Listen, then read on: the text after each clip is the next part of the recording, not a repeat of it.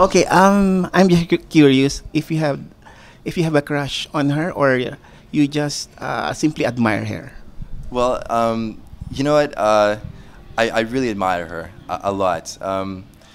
Crushes, I find finding a crush on someone, you really have to get to know them. I'm not totally superficial. I'm a model, but I've seen, from what I've seen of her videos, she seems very sincere, very warm. But I more admire her. She's just a wonderful woman, and she deserves all the credit. And just, God bless you, Venus Ra. You know what's coming for you. You deserve it all. So congratulations.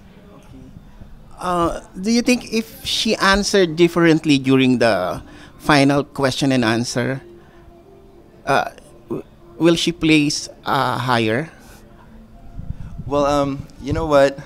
I like how she answered that question. And if the world, if the world understood, just what it's like to really have a sincere and honest life, with your family and having that support, a lot of I find a lot of people are influenced by today's, media culture, and it's very loose, footloose in a sense. You kind of you make mistakes early in life and you learn from them rather than having you listen to your parents and follow their rules and obey. And I think her question, if people were to open their eyes a little bit more, it's a life learning question answer. Sorry, her answer is.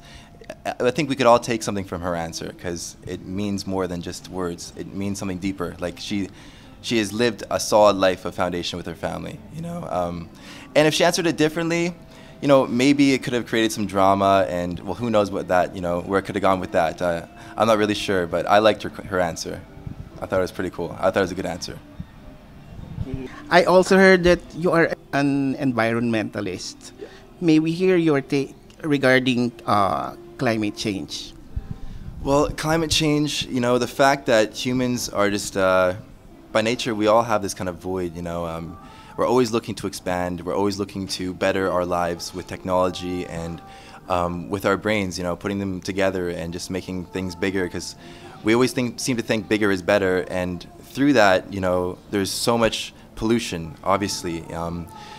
I'm all about advancement, and Asia is known for its brains and its mind power, and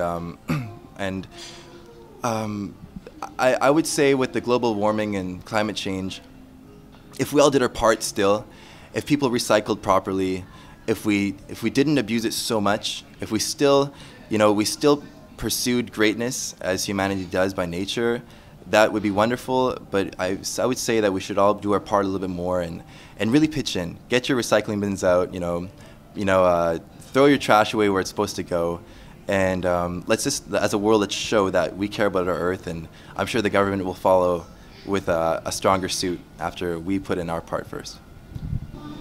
You love to sing Tagalog song. Who taught you about the language? Well, my very close friend Michael Devantes, he inspired me to sing Tagalog songs because he introduced me to the language, and because he knows I like to sing, so he's like, you should sing these, you should try it out. So I gave it a shot, and through his guidance and then through friends, from other Filipino friends, I'd run it by them. Yashika, she's here with me today. She helped me form my words better, and I just kind of got the hang of it eventually, and it's a very, very fun thing that I like to do, just sing in another language in Tagalog. I like it, yeah. Do you go to gym? Oh yeah, exercise is a part of life, and you don't have to take it to the extreme. Not everybody has to be muscle mania, and the girls don't have to be totally fit because curves are cool, and guys, and girls don't always like super cut guys. I think it's a lifestyle. Fitness is incorporated with your diet, and everyone should try to think a little bit about their bodies, and you'll notice that you feel better anyways when you eat right. So I encourage like an overall kind of a balanced insight on fitness and exercise. Don't go too serious, and if you do, don't do too fast. What is your favorite sport? I actually played American football for a long time, and I was really committed to that sport. I loved that sport with my flesh and blood. I gave so much commitment to that sport. I was a running back.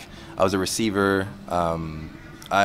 I'm not bragging, but I was a pretty good asset to my team. I had a very driven state of mind, and football is one of my favorite sports. It is my favorite sport, and alongside other sports, I did rowing too. I rowed in a boat at my boarding school at one point, and did crew rowing, and that was pretty neat too. That was a different experience. What part of your body needs improvement? Oh, whoa, you're getting dirty. You're getting to the nitty gritty.